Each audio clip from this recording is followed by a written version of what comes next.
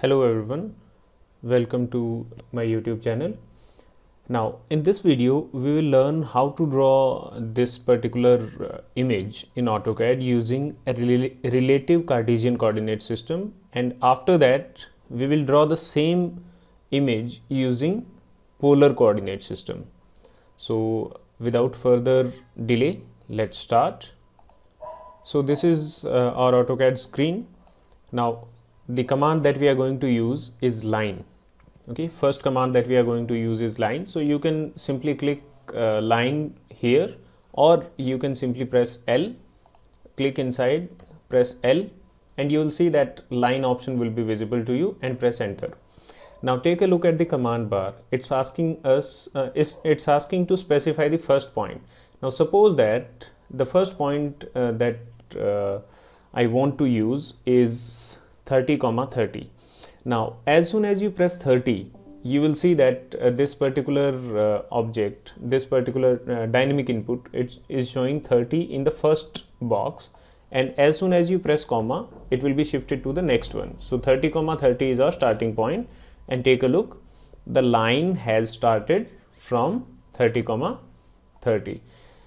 Now what is the meaning of relative coordinate system? That in relative coordinate system, what will happen, your previous point, the first point will work as the origin, and as soon as you shift to the next point, your previous point will act as the origin. Now we need to move in this direction by 60 units. Okay, so if the starting point is origin now, so what will be the coordinate of next point?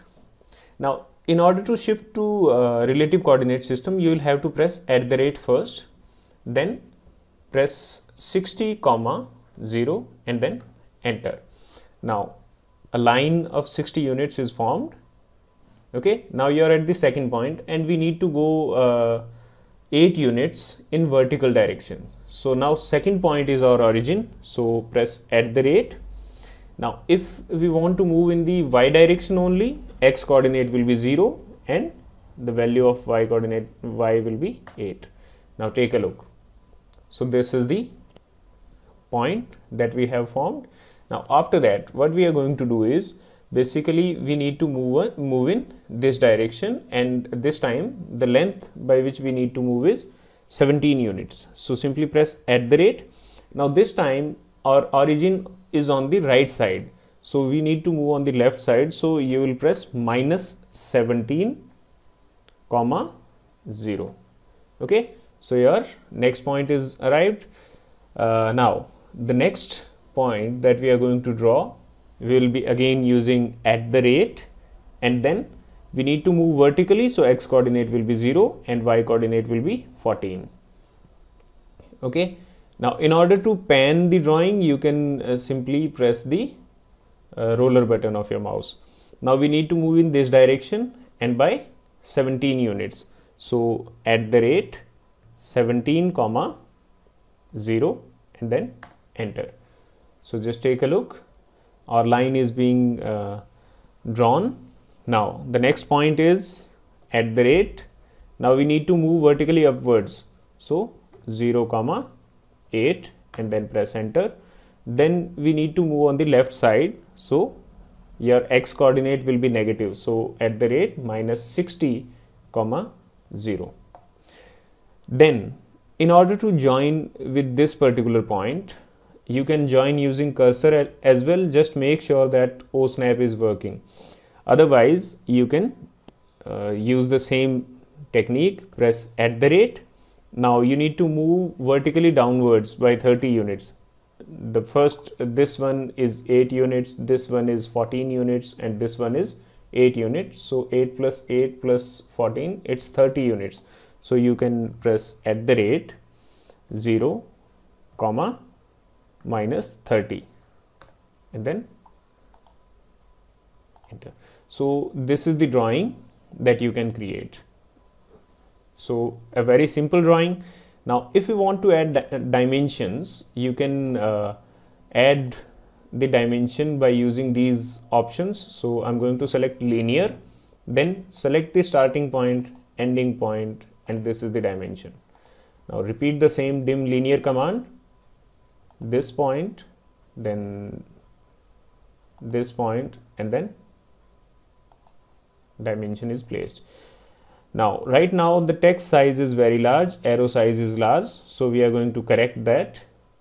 Hold on for a moment. Now let me place all the dimensions at the required level, and then we are going to do the work. Now, so what is happening here is dimension lines are very similar to the outline or the object line that we have created. So how can we distinguish them? So one method is select any one dimension, right click and select similar. So all the dimensions will be selected. Then you can go to properties toolbar, and instead of by layer you can change the color of the dimension. Okay, so now dimension color is changed. Okay, now after that the next thing that we need to adjust is how to change the size of this particular text that we are seeing. So you will go to annotation, click on annotation, and click on this sign, or you can type dim style as well. So click on this, go to modify. In modify you will see that text option is there, so decrease this text size. You can use text size as 2. Same case, same thing you can do with the arrow as well. So you can decrease the arrow size as well, and then click OK, and then click close. Now take a look, the dimension size is reduced. The next thing that we can do is we can change the line thickness as well. So these lines, they are very thin, and if you want to make them a little bit thicker, so select all the similar lines. Now lines are selected, and then you can go to properties, and in this one just take a look, this is for line weight. So you can use the line weight command as well, or another thing is you can use different line thickness. But take a look, the thickness is not visible to us. So what you are going to do, you will click on line weight settings, and then you will click on display line weight, and then click OK. Now take a look, the drawing looks a lot prettier now. So I hope it's clear. Now if I want to draw the same image using polar coordinates, same as the previous case, we will select line command, specify the first point. Now instead of relative Cartesian coordinates, I'm going to use polar coordinates. So in polar coordinates we need distance or length of line, and then angle of the line with respect to x-axis. So length of first line is 60. Now any kind of relative coordinate system will always start with @. Now in order to shift to angle, you need to press less than sign. Now what should be the angle? It should be 0, and then press enter. The next thing is we need to move by 8 units and at 90 degrees. So @8 less than 90 degree.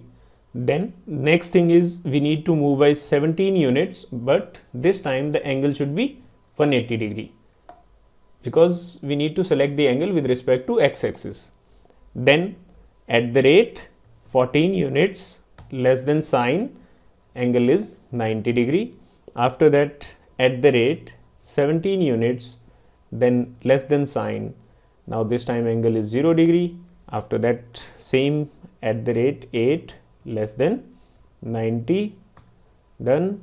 @60 less than 180, and then @30 less than. Now this time we need to move vertically downwards. So either we can place 270 degree angle, or you can simply place -90 degree as the angle. So just take a look, we are done with the same drawing. Okay, so that's all for this video. Thank you very much, and have a nice day.